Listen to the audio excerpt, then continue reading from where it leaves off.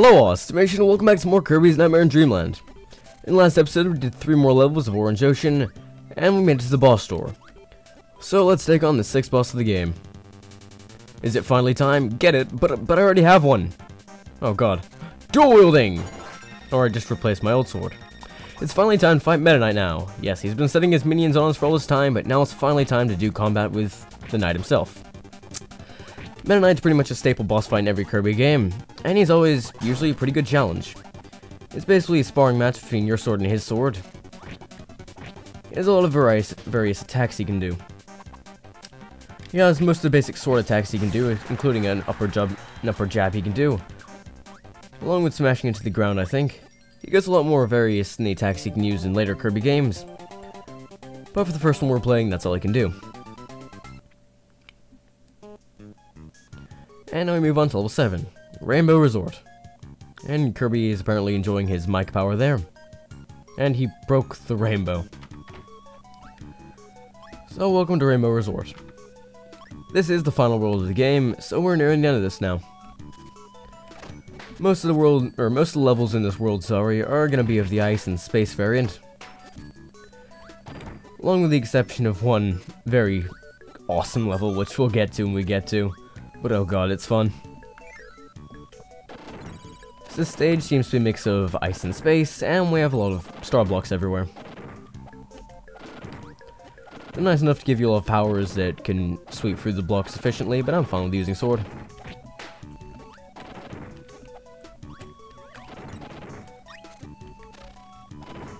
And aren't you moving fast there? Timing. A plus.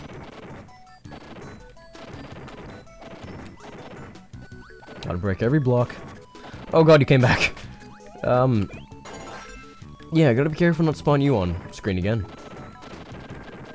Well, I think I just did then. Gotta watch out for it now. I don't know why those guys have suddenly started moving so fast. Now we have some cannons, apparently. And, well, since I lost my sword anyway, I guess I can get a random choice here. Okay, what am I gonna get? Fireworks, and the power's gone. So far, I've gotten some really useless powers out of that random draw thing. With the exception of sleep, of course, because that was just a miracle when that happened.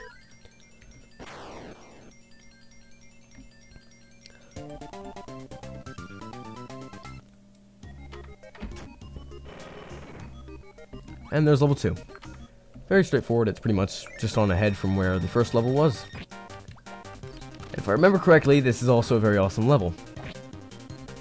So you may be wondering why the boss theme is playing and we're fighting mini-bosses. Oh, get ready for a mini-boss rush. There goes him. Go up the steps.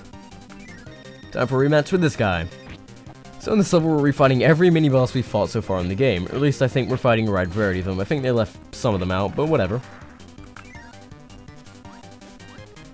And as such, we get to hear the awesome boss music throughout the stage.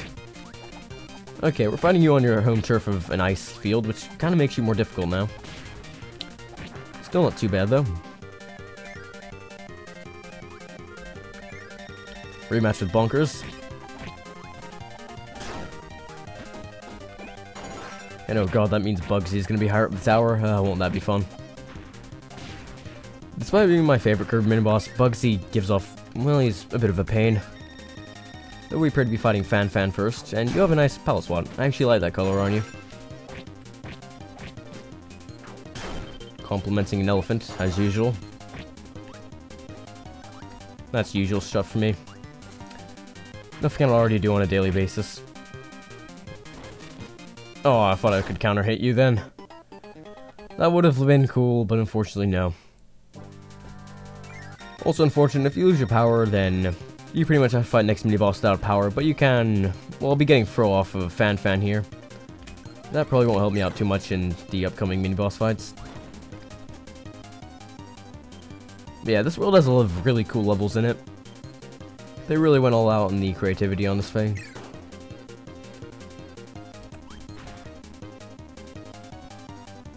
Can you give me an apple, please? I'm kinda hungry. Thank you.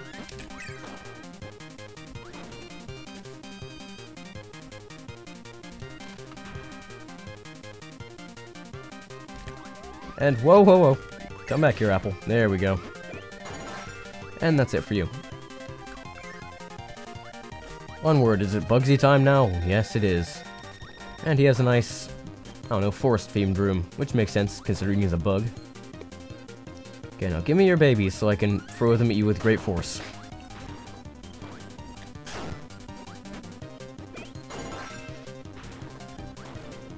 Yeah, you're a little bit of a spaz.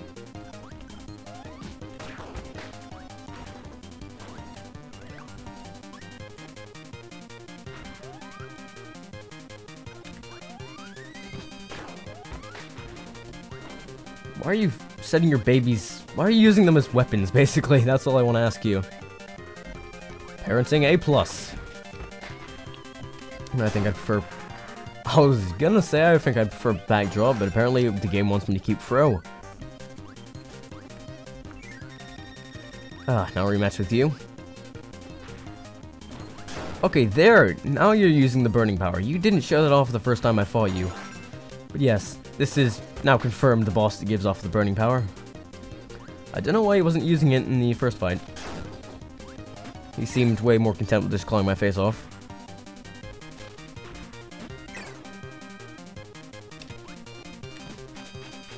Kind of like that. Kind of like that. Okay, stay back. And... oh god, they expect me to use burning.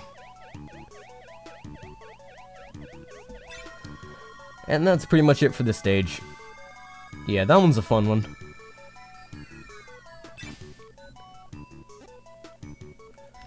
They do patch on a little bit more at the end here just to give you a maximum potato, but that's about it. Mini bosses on parade, I like that stage a lot.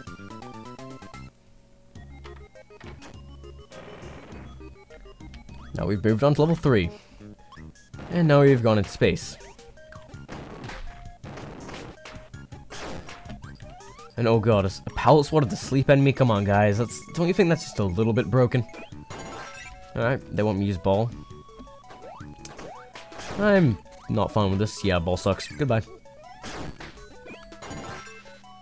Fear me, sword enemy, for I have the greatest power of all time. He was hacking.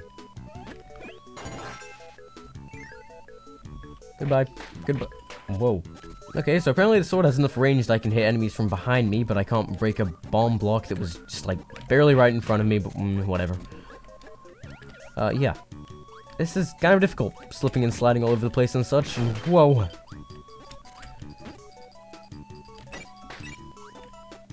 Man, now they're just getting smaller.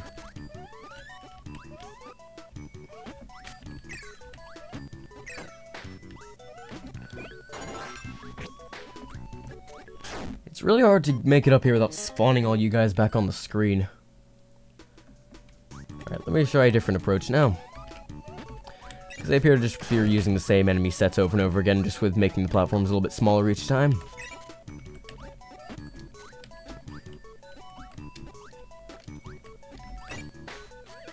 I see a max potato, I want it.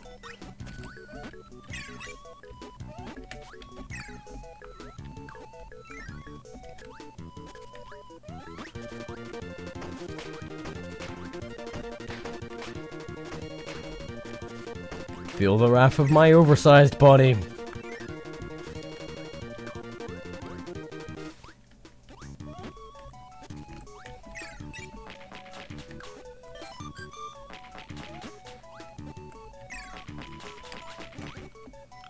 Yeah, I see where this could be an issue. Is there anything actually worth grabbing? There's a 1-up, that works fine for me. Should probably approach this a little bit smarter, though. Yep, never mind. Get to the 1-up. Yeah, this wasn't worth it. Whoa. Didn't expect it to open up the pits as well, but whatever.